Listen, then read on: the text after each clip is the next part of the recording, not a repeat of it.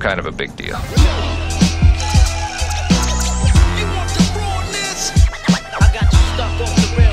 I can't stand when people just start switching up once they get a little bit of status and money. I'm just regular degular, don't worry. I'm never gonna switch up or change. I'm just mad basic. But the fragrance that I have on today is far from basic. It is from the house of Dua, so it is a clone, but they might have ended off the year with a bang with this fragrance. Let's roll my motherfucking music so I could just, you know, maybe take a nap after, because I'm in my PJs and I'm just ready to go to bed.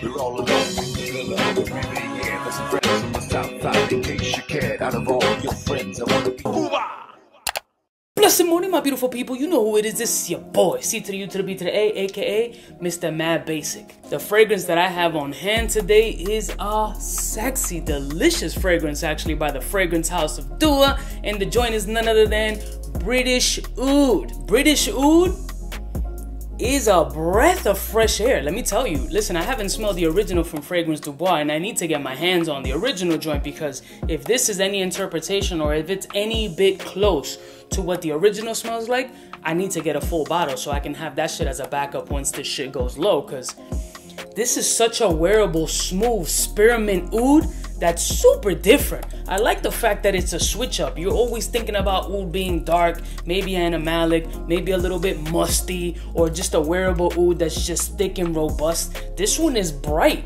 and a little bit minty. It's got that nutmeg swag. It's got a bergamot blast. This is a very wearable oud, and not only wearable but different, which is super plus, because this is kind of a breath of fresh air.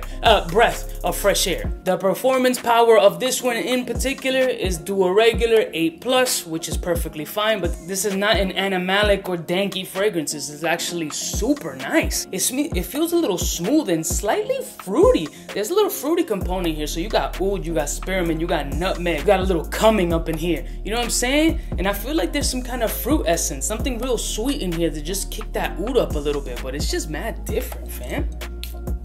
Yo, once you spray that shit, the spearmint definitely smells like Wrigley's spearmint gum juice. You definitely smell the oud. The spearmint is definitely the star upon the opening, and you definitely get the little sprinkles, those little taps of nutmeg on this piece. Bergamot is definitely super present, and it actually smells very well blended. So shout out to Dua for concocting this in a way that it doesn't smell like sharp edges or hard transitions. It's smelling like a smooth little fucking roller coaster ride all the way to the base of my shaft.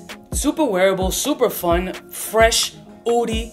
This is actually quite nice. For me to have, this is probably gonna be the last Dua fragrance that I have for this 2019 calendar year, and I think I ended it off perfectly well. So if you're into the house of Dua and you want to smell a spearmint oud, which just sounds crazy weird, but it's really nice, I suggest you check this shit out, sample it, whatever the fuck you want to do, or just wait till 2020 and see what other concoctions they come up with. I love y'all motherfuckers from the heart. This is absolutely a bowl sprayer, and I must do so as we speak, because as you know, I like to be basic and regular.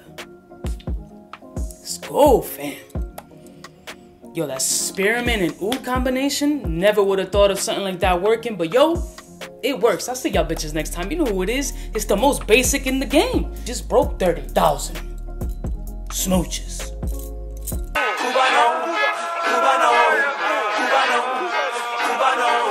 What's fresh? Who's best? Wanna know who's gonna pass the test?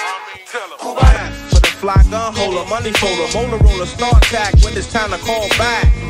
For the rough, rugged, and raw way, this nigga Jay, it's a game, but he don't play. Hey, for all the chicks that got dead in the penthouse suite on top of my mom's crib. It's nonsense, you never get in. It's nonsense that you